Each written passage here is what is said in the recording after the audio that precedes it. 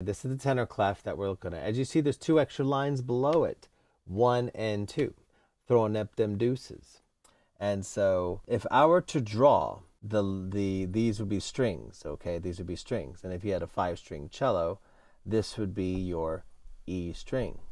This would then be your A string. This would then be your D string. And then this right here would be your G string. So if you're wondering, why do we use tenor clef? Well, we're going to use it when we are playing notes on what string? Well, typically, we do not play notes in this area on the tenor clef, this bottom half of the stave. Again, I drew this extra part right here to really show you the area of the bass clef. And to really drive this home, I'm even going to draw in the bass clef, which would be right here. I'm going to draw in a doot. Draw a little bass clef right here. There's a bass clef right there to give it really to drive this home. Okay? And actually, it's even going to be smaller than that because, yeah, that's right. That's right. Boop. Remember, this is F. That's the F. And it's clef de fa. Okay, clef de fa. Boop. Fa. Okay. Bass clef is more clef de fa. And it's more clear if we do this clef de fa. And then we have here in the tenor clef, this is the clef de do or clef doot. And since it's more precise to say doot, don't ask me why they say doot. So it's clef de do or clef doot. And that's where the C is. That's where the C is right there. Okay? Just to make that super clear. Now, if you're seeing something particular about this collection of notes, we're going to look for, are the notes happening, are they existing sort of anywhere here on this bottom half down here? Are they doing anything down there? And the answer is actually they really don't do anything in this bottom half. I'm talking about this entire bottom half right here. So if I am scratching out all of this area right here, that means we are not going to be using the G and the D string in tenor clef. Clue number 1. Clue number 2 is that it's still going to be aligned on the lines, which is super easy. So the middle line is your A string. So that's really easy. There's no movement of them. There's not going to be like in the clef de sol and the treble clef. You have to think, oh, it's not on a line anymore. It's on the space. So it's really easy. Just move things down a little bit. So if I were to take this line, yeah, erase this now, and I were to shift it downward. So these are that. Remember, you're just basically taking this and going 1, 2, shifting down, and now we are there.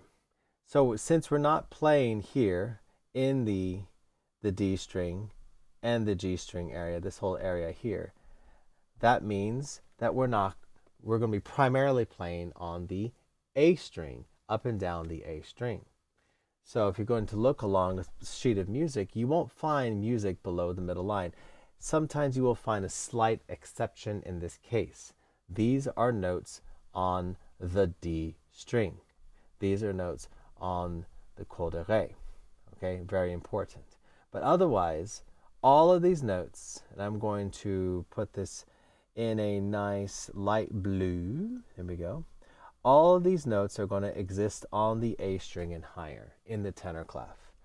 So it's basically using half of the stave and higher.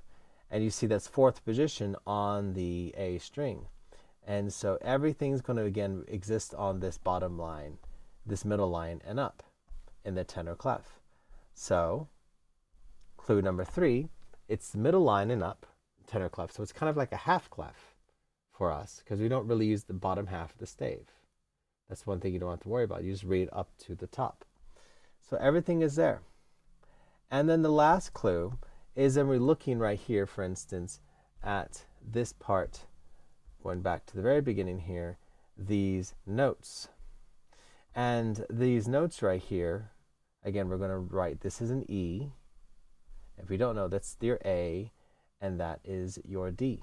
Again, we're not using the D, so we're going to completely forget about that. So now you just start to look, and if you know anything about the cello, 4th position, 1st finger on your cello is what note? Haha, cello magically appeared.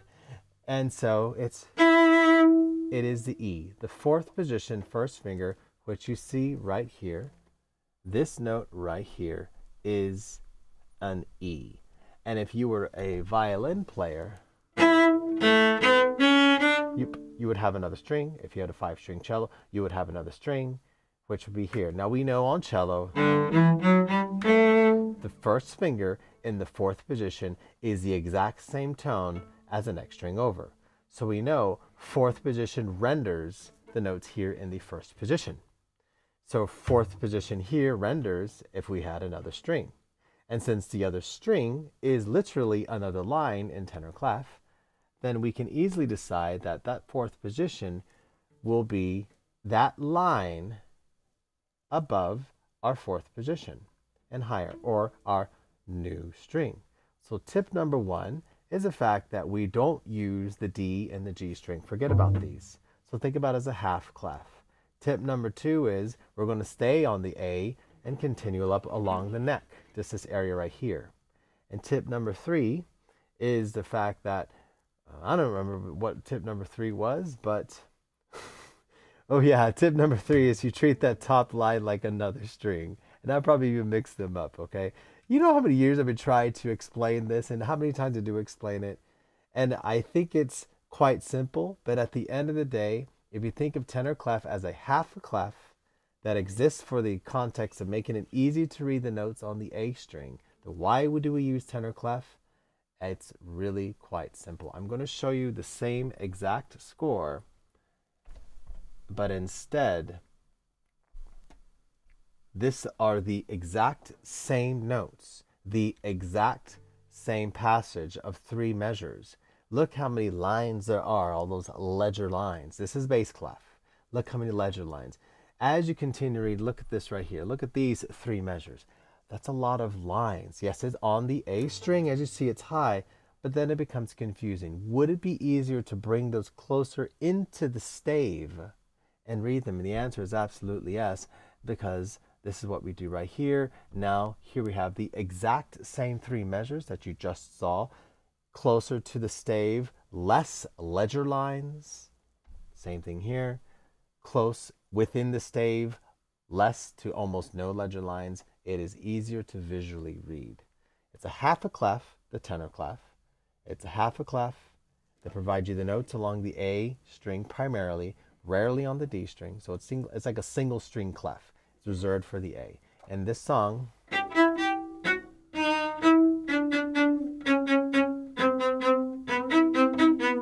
all the notes are on the A string.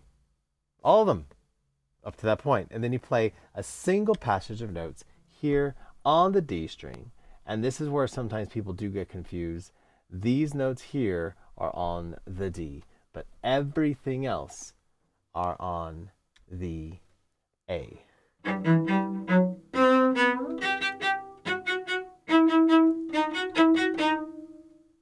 To help you understand what's going on and why we use a tenor clef, I'm going to play what you see here. And if you get the why, then you're going to now see, oh yeah, this is going to be that light bulb moment. Bing bong, bing bong. Watch. Bass clef, starting at the beginning. 1, 2. Now, whenever you have a new clef in music, it shows up in the middle of a measure. And at this point, in the next score, you're going to see tenor clef, a little tenor clef show up. And it looks a little bit like this right here. Same measure. Do you see it right there? So it doesn't have those extra ledger lines below. So if you don't see a little clef, that means you're going to play in the bass clef. 3 ledger lines.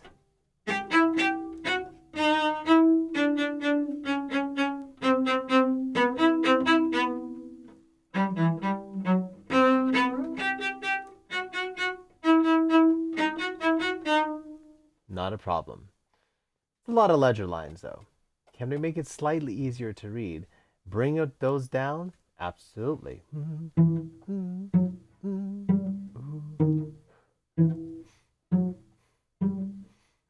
Now there's a little tenor clef showing us to play, shifting up here, same notes, but now just easier to read.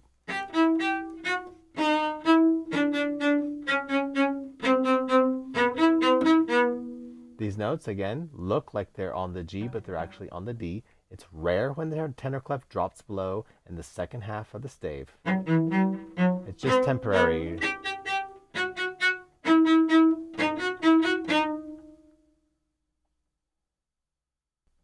Now, you try it. I want you to read bass clef from this measure here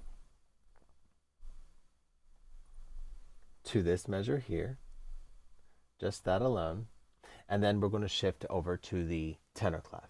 So 1, 2, you can pick up in the fifth measure. 1, 2, 3, go. Okay, if you're successful in that, then let's go and play those exact same notes now in the tenor clef. You're going to start here and end here. I'm going to start at the beginning. 1, 2, 3, 4, 1, 3, 1, 3, go. And sometimes you will see a different fingering here. That means the suggestions on both sides. Continue on. Measure 9. Continue measure 9. So let us continue to the next section. We're starting here in the measure 13. So measure 13 to measure 20. Measure 13 to measure 20. So 1, 2, 3, 4, 1.